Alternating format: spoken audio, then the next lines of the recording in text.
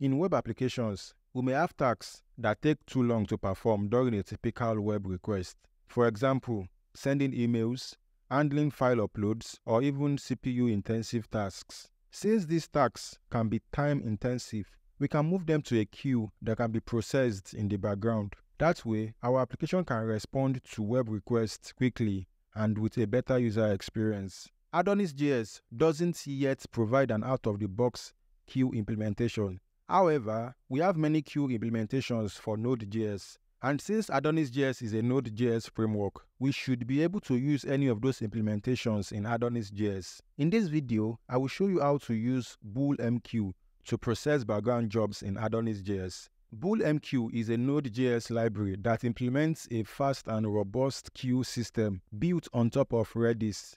We could use BullMQ directly, but since there are BullMQ integrations for AdonisJS, we will be using one of them instead. Specifically, I will be using AdonisBullQ from Romain because it is well maintained and supports AdonisJS 6. Before we get started, BullMQ is based on Redis, so you must have Redis installed and set up on your computer.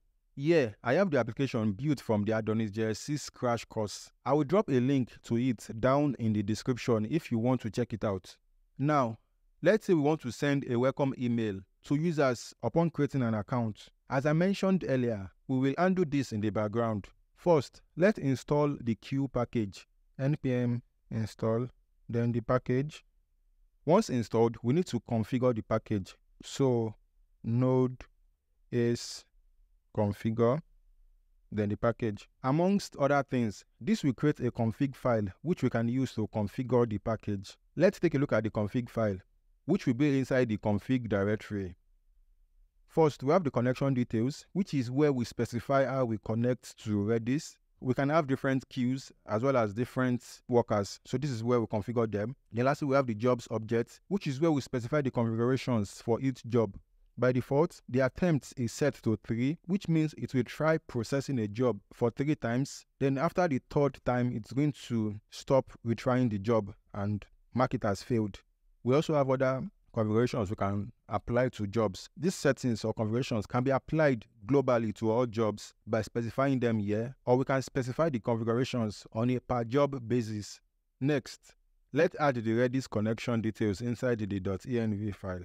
The package has pre-populated them with some defaults, which happens to be my Redis connection details as well. If yours is different, you will need to update it accordingly. Now, let's create our first job.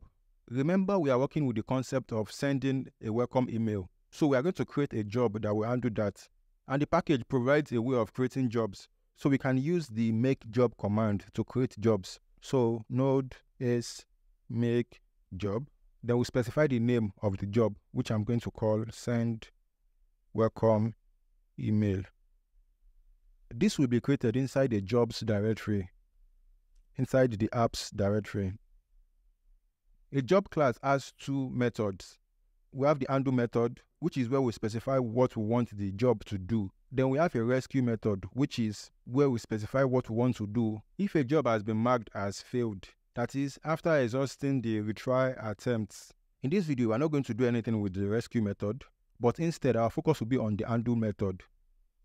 Like I said, this is where we want to specify whatever we want the job to do. And in this case, we want to send an email. So to do that, we need to first install and set up the Adonis mail package. npm install at adonisjs/mail. Then we configure it with node is configure. We have a couple of options to choose as the mail service we want to use. For this video, I'll be using SMTP. So I'm going to select that, then enter. Again, this will, amongst other things, create a mail config file. So let's look at the config file. The default driver has been set to SMTP, which is what I selected, and we have the connection details for the driver. I will uncomment the auth object because I will be needing it. Then I'm going to set this to default to an empty string. Then we can also update that in the env.cs file. Next, we need to provide the correct values inside the .env file. I will be using Mailtrap for testing, so I have added my configuration details accordingly. With the mail package installed and configured, next, let's create a mailer. Node is make mail. And I'm going to call the mailer welcome. This will create that inside a mails directory. So this is where we specify what we want to send as the email. We can specify where the email is coming from. So I'm going to say support@example.com. Then the subject will be welcome to posting. Then inside the prepare method is where we specify who we want to send the email to and the content of the email. First, let's accept the user we want to send the email to. So I'm going to create a constructor, and we're going to have a private property, which will be user, and it's going to be the type of user. Then we're going to call super. Now we can get the email address we want to send the mail to from the user object. So this will be this.user.email. Then for the contents, we're going to do HTML view. Then we'll specify where the HTML view is located, which will be inside the emails directory. The name of the view is welcome_email. Then also we are going to pass the user to the view so that we can have access to it inside the view. This.user. This view doesn't exist yet, so let's create it. Node is make view. That has been created inside resources, views, emails, and then we have the email. So here is where we'll specify the content of the mail. And I'm going to keep it simple and just say welcome, then the user's username. Now we have the welcome email. What we need to do next is send it. I'm going to head back to the send welcome email job. And inside the handle method, we're going to send the welcome email. First, let's import mail. Import mail from AdonisJS/mail/services/main. Then we can make use of it. Await mail.send. Then we will specify that we want to send the welcome email. So new welcome notification. Remember, the welcome notification class accepts the user we want to send the mail to. So we need a way to get the user so that we can pass it to the class. Luckily for us, we can pass payload to the job. And once payload is passed to a job, we have access to it in the handle method. We just need to update what the handle method accepts.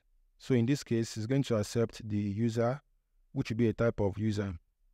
While we are here, we can get rid of this interface since we are not using it, and also get rid of it in the rescue method. Now we can pass the user to the class. We now have everything in place. We have the job, we have the mail we want to send. All we need to do next is dispatch a job, that is this job. We will do that inside the register controller. We want to dispatch the job after we've created the user record in the database. We can do it here. First, let's pull in the queue package. Import queue from the bull package, then /services/main. Then we can make use of it, queue.dispatch. Then we'll specify the job we want to dispatch, which is the send welcome email job.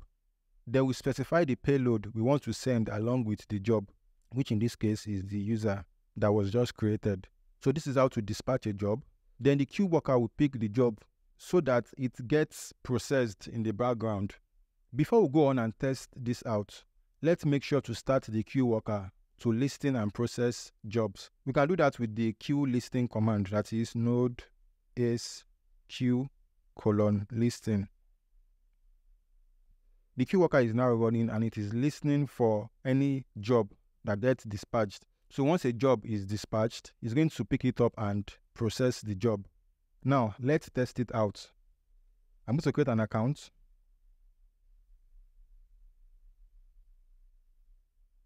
The registration was successful. As you can see, the queue has picked up the job and now it has finished processing the job. Now, if we check Mailtrap, we should see the welcome email.